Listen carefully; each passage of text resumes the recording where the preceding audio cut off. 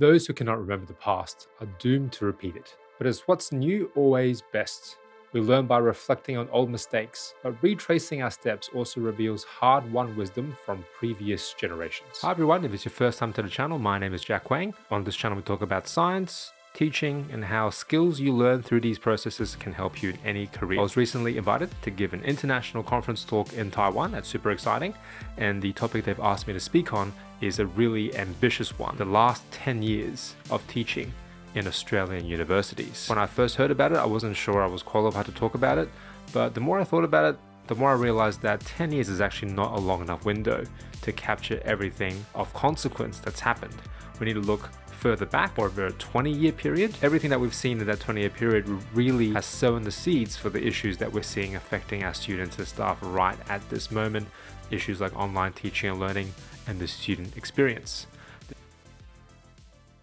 If you've been a student or worked as a teacher any time in the last 2 or 3 years, you'll be all too aware of how chaotic education has become. It's precisely during these moments of instability that we should look backwards to see how it will inform the future and what happens next. This video focuses on teachers, how all of us have adapted for different teaching approaches and delivery modes, and more importantly, what we can learn from each of the 7 phases of university teaching over the past 2 decades. Phase 1, if it ain't broke, from 1990, but really much earlier than that, to early 2000. The lecture is the oldest tradition of university teaching that has stood the test of time. In the early 1990s, classes were just chalk and talk and textbook readings. You had to be extraordinarily prepared as a teacher, walking in with nothing but your knowledge and memory of the order of topics and concepts, and of course chalk and markers. Yes, this was difficult, but most of your work was front-loaded. Once the class finished, that was it. No recording, no summaries, nothing. You rub off what you wrote on the blackboard or whiteboard and everything starts from scratch again next time. Sure, this wasn't that flexible for students who missed a class, but teachers weren't expected to help with that part of the experience. The expectation was that students need to be there to learn, and teachers didn't really have to worry about putting on a good show. That actually sounds really good to me from a workload perspective, and I can see why some teachers think of this as the good old days or the golden age of teaching. But not many students these days can succeed in that type of learning environment. The lesson that teachers can learn from the old chalk and talk days, though, is to be less reliant on audio-visual cues or technology.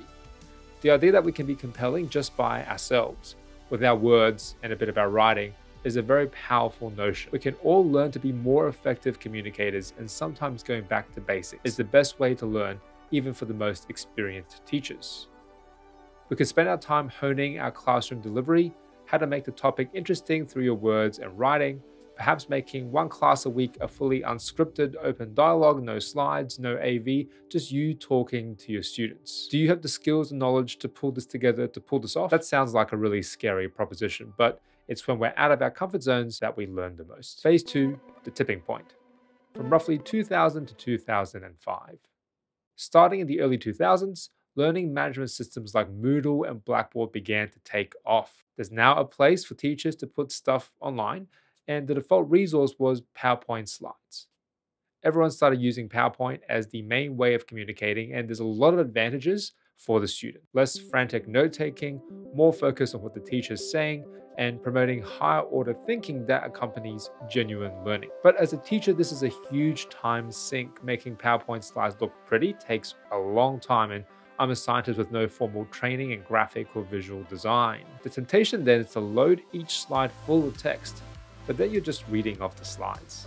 It's a bad experience for both you and your students. Keeping your slides detailed but with room for abstraction and open-ended questions is somewhat of an art form, but in my experience, that's the best balance. Enough information to help guide your students' thinking, but not scripted to an inch of its life and giving your audience death by PowerPoint. I think more imagination is needed in how teachers can work with learning management systems. Instead of just using it to store PowerPoint slides and worksheets, what about pictures of hand-drawn diagrams, graphics and animations that you've made over the years trying to explain hard concepts in different ways? Small audio snippets of your musings on the topic, or a video of you trying to work out a sample problem, whether you're successful or not. Be more creative and intentional with the multimedia resources we put online for our students is the direction the whole sector is moving in. And as individual teachers, we should be thinking about the skill sets we need to be effective in this space. Phase 3, the revolution will be televised. From 2005 to about 2010, automated lecture recordings are the bane of many teachers' existence. Certainly many of the ones I know. Will I be fact-checked by students if I say something wrong in the recording? Will they even come to class if everything is recorded? What once was a niche opt-in process has now become the default expectation. Automated lecture capture systems became in vogue just before 2010, never really went away. Sure, we want students to attend classes live because study after study shows that there is more productive and conducive learning environments to coming to class than watching things online. Automated lecture capture seems to disincentivize attendance, so naturally there is tension between students and teachers on this point all across the world. The challenge for teachers is to create learning experiences that are more compelling than automated lecture recordings of a computer screen and a static field audio feed. What value do students get from actually coming to class?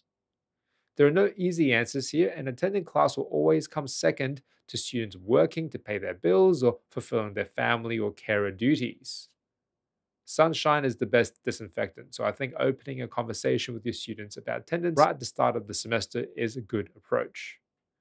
Missing classes and catching up by watching a lecture recording is perfectly fine as an exception, but not as the default rule for all of their learning. Can you make this visible to them right from the start of the semester? Provide authentic learning activities that rely on collaborating with other students, co-constructing shared knowledge with teachers through undergraduate research projects or work integrated learning opportunities or student as partners initiatives. There are more and more creative ways in this space to maximize student engagement both in and outside of class time. So you should pick a strategy that you're most comfortable with as a teacher and try it out. Phase 4, MOOCs, MOOCs, MOOCs.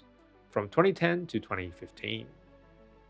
MOOCs, or massively open online courses, started upscaling in their global reach in 2012, and that continues to this day. Every university or college is thinking about how to compete in this online space, and institutions with billions of dollars in endowment can afford to experiment with this at the highest levels. Ironically, the intended audience for MOOCs, students who have never studied or experienced higher education before, benefit the least from MOOCs. The high dropout rate for MOOCs has been well documented. It is in fact us, teachers and other professional learners with 1 degree or qualification under our belt, who have the skills and motivation to get the most out of MOOCs because we can propel our own independent learning. These early MOOCs have served as the prototype for how online learning is done today. Graphics, animations, videos, voiceover, a range of high-quality multimedia resources that teachers typically don't know how to create by ourselves. The professional learning required in this space, alongside with the rest of our job as academics or faculty members, is really daunting. There is a lot of value, though, for teachers to learn something about multimedia creation. Yes, it could be as simple as drawing your own diagrams and not being at the mercy of textbook publishers updating their figures every single year,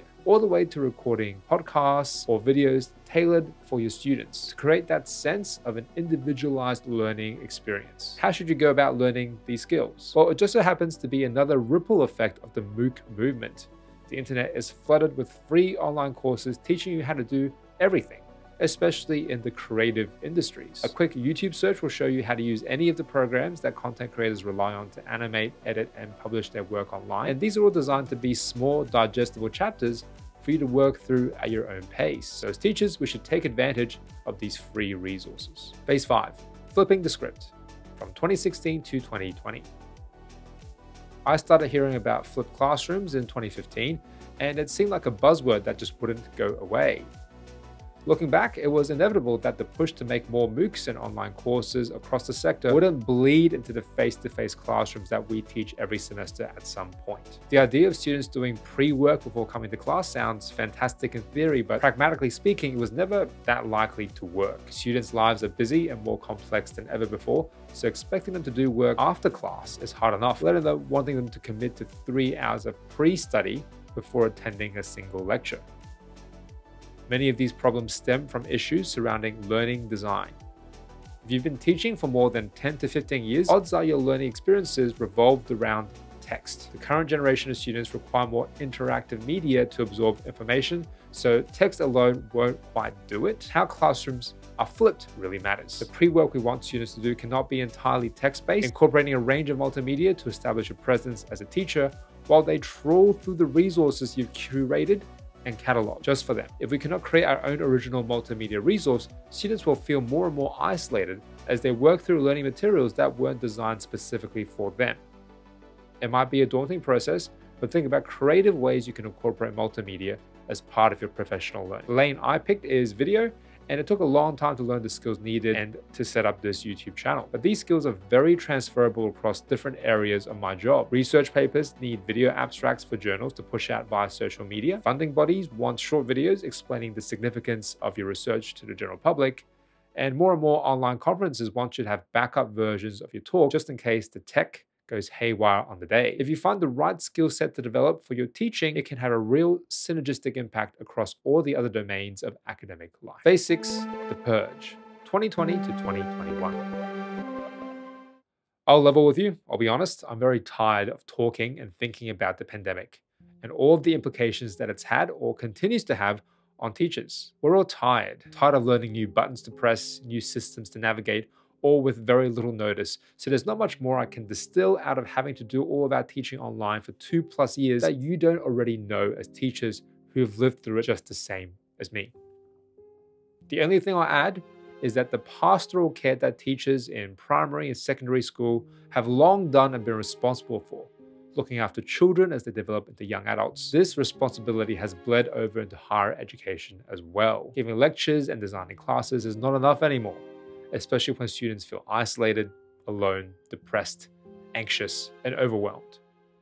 University study is just one small part of most students' lives, and the more I try to learn about this, the more complex it seems. Learning about mental health first aid has been a really valuable part of my development, all the way from recognizing early signs of depression to how to talk to suicidal individuals. Being in isolation for 2+ years has brought out the worst vulnerabilities from everyone, and I'm now much more aware of triggers for my own mental health, as well as how to manage students with chronic medical issues they need to consider alongside their study. Find the support mechanisms offered by your institution for students who are vulnerable and struggling, and make sure everyone in your class knows about them at the start of the semester. It's not up to individual teachers without more formal training to broach these sensitive topics with students, but at least you should know who to direct them to in your immediate context. Phase 7, no man's land, 2022 to the present. Now that the dust has settled, I'm constantly seeing pictures of empty lecture theaters and classrooms posted by teachers on Twitter. Yes, it would be great to go back to business as usual and in-person face-to-face classes only, but the genie is out of the bottle. I suspect we'll never go back to the way it was, but most of this is to clarify your expectations with students at the start of every semester. If there are some concepts or skills that are really hard to learn or absorb by yourself online, highlight this to the students, that this is a class that you need to attend in person. If, on the flip side, there's information that's not a constant source of confusion, does it need to be taught live? Could it be a video that you make that frees up class time to tackle more difficult subject matter? If we design the delivery mode of each class with intent and specific alignment to course learning objectives, students should be more receptive to that idea than just turn up to class or fail. That kind of messaging is unfortunately quite common. Universities are wrestling with how to future-proof our courses, so you should be as well as the teacher. We have to be nimble and adaptive now more than ever, and teachers should be talking with their immediate supervisors about how to plan out a multi-year professional learning strategy, all of which is designed to expand the scope of our teaching abilities and practices over time. I've been teaching at university for 12 years, and it's actually quite an exciting time. Scary, sure, but exciting to be a teacher. There's more to learn than ever before, especially as we look back on the past 20 years of university teaching modes. We can learn how to strip away the bells and whistles of AEV and tech and be more effective through our words alone, just like the chalk and talk days of phase 1.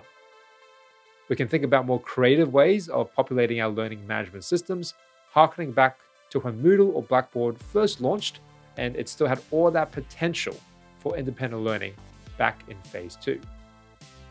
From automated lecture recordings and the race towards MOOCs in phases 3 and 4, teachers should articulate the value of in-person learning experiences and manage student expectations around the effective use of online learning resources. We should also try taking an online course ourselves and see what the experience is like. See how disciplined you have to be to finish online training and relay these first-hand experiences to your students. You can relate and empathize with their situation even more. In phase 5, designing flipped classrooms requires teachers to have a better handle on online multimedia creation. Find a type of multimedia you'd like to create and deep dive on how to make compelling online content beyond text alone. Finally, from phases 6 and 7, teachers should be more aware of the context around student study and how everything around them can negatively impact on their, and by proxy our, experience. Everything in our sector is about to change all over again in the coming years, and we need to have the energy and understanding to tackle the challenges ahead as teachers. This is the BioLab Collective. I'm Jack Wayne. Hope to see you in the next video.